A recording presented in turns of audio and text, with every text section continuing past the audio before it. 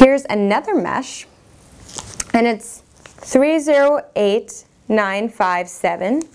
It's actually more of a netting, and here's the difference between stretch meshes and nettings.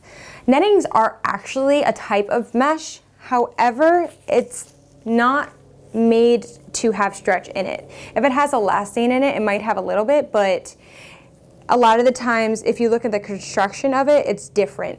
Mesh has like a knit, circular, or hexagon structure to it. Net is more structural. This one actually has squares, so that's the difference. And it's actually, this one's a camo pattern, which is fun. This one does have stretch, but that's because it's blended with a stretch fiber. And if you stretch it in this direction, it doesn't stretch at all.